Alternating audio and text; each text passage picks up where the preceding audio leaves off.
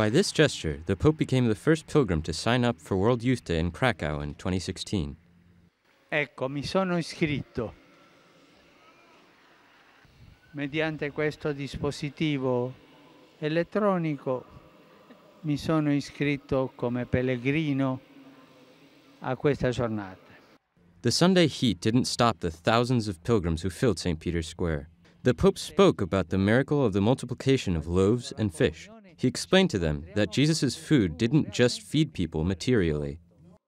La folla è colpita dal prodigio della moltiplicazione dei pani, ma il dono che Gesù offre è pienezza di vita per l'uomo affamato.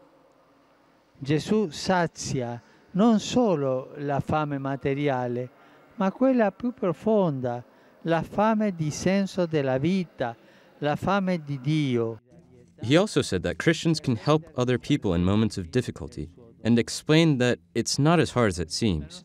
Di fronte alla sofferenza, alla solitudine, alla povertà e alle difficoltà di tanta gente, cosa possiamo fare noi?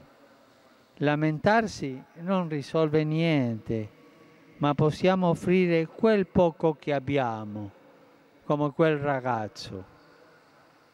Abbiamo certamente qualche ora di tempo, qualche talento, quale competenza.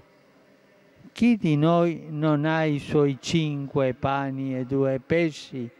Pope Francis recalled that soon it will be the second anniversary of the kidnapping of a Jesuit priest in Syria, Father Paolo Doglio, who disappeared in Raqqa, the capital of the Islamic State. The Pope asked everyone to pray for that priest and every prisoner in war zones. For this reason, he urged international authorities to redouble their efforts to free such prisoners. Together with the pilgrims, he prayed a Hail Mary for the captives.